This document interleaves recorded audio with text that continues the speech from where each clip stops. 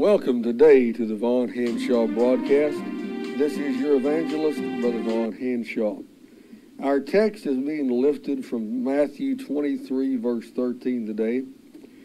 We find there Jesus Christ publicly rebuking the religious leaders of his day as he says this: "Woe unto you, scribes and Pharisees, hypocrites! For you shut up the kingdom of heaven against men. For you neither go in yourselves, neither do you allow them that are entering to go in." The Son of God had very scathing, harsh, intolerant, politically incorrect, and offensive words to the preachers, the religious leaders, the denominational leaders of his day, as the entirety of Matthew 23 clearly portrays. Jesus Christ rebuked the Pharisees on every possible occasion. Jesus Christ exposed the hypocrisy of the Sadducees, the Zealots, and the Essenes and the Pharisees throughout the 3.5 years of ministry on earth. That is the four denominations of Jesus' day: the Pharisees, the Sadducees, the Essenes, and the Zealots. Why did Jesus Christ make it a priority, make it a point, here in Matthew 23, to rebuke the religious denominational leaders of his day? Because of their pride, because of their hypocrisy, because of their traditions of men, and because of the doctrines of demons they taught. You see, these men thought they were serving the true God. They assumed they were doing the will of the Lord. They assumed that they were doing what God wanted them to do. They were highly respected and esteemed in their communities.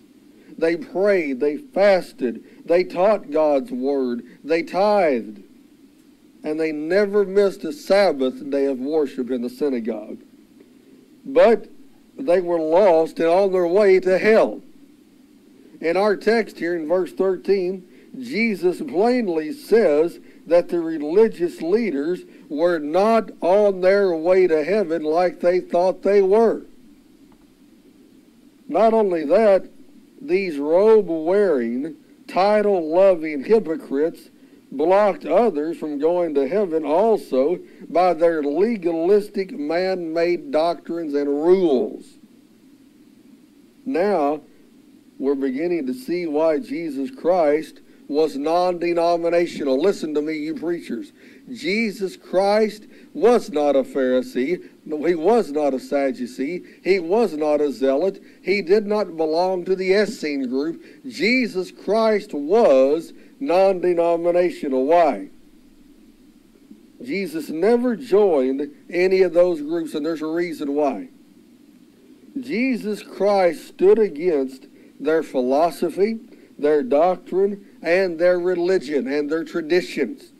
Listen, now this is going to make some of you denominational preachers upset at Brother Hanshaw, but that's okay. I'm telling you the truth.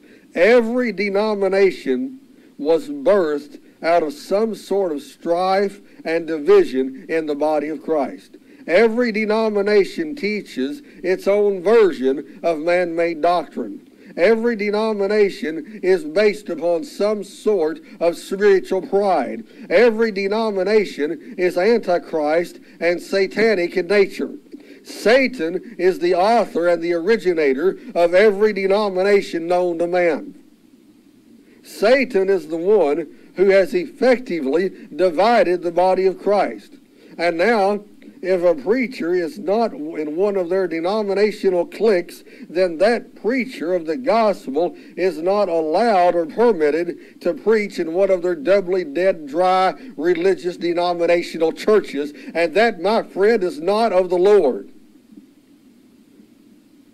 The modern day church has silenced hundreds, if not thousands, of true men of God in this very manner. Many preachers of the gospel who know the Word of God, who are full of the Holy Ghost, who are called of God to preach the Word, are not allowed into these denominational churches to preach because they're not carrying their credentials in that doubly dead, dry, satanic denomination. And that, my brother, is not of God. Men who have been called by God are silenced by these denominations. Men who are anointed of the Holy Ghost to preach the gospel have been blackballed by denominational hierarchies, and that's not of God. Men who have a message burning in their bones to preach to this world have been sidelined by the modern day denominations. And that is why America prefers a feel-good message over the true gospel message. You better listen to me. Every denomination twists and perverts God's word in some form or fashion. The Lord Jesus Christ did not, would not, and could not join one of those denominations in that day. Why? Because his ministry was to expose and rebuke those denominations, just as true ministers are to do today, like I'm doing here this morning. Preacher, listen to me. We are not here to go along to get along. We are not here to join a denomination.